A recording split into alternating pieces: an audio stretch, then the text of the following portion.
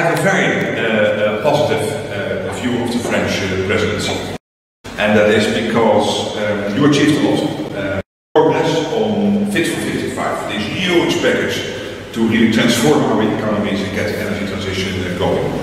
But also what you achieved in terms of the declaration coming out of the Africa Summit with the EU in February.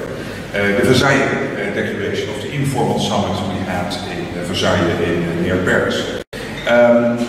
During the French presidency, you were able to come to a compromise on candidate status for both Moldova and Ukraine. It was a huge thing to achieve, because this was not always in the cards that people gather.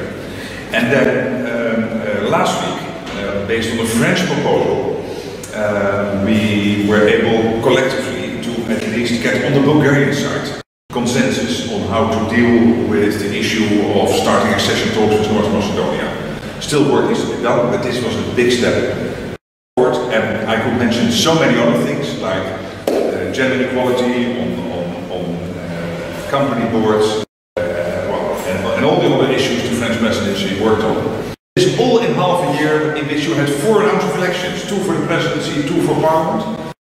So we really admire what you did, and it was really what the French Republic, I think, wanted to achieve.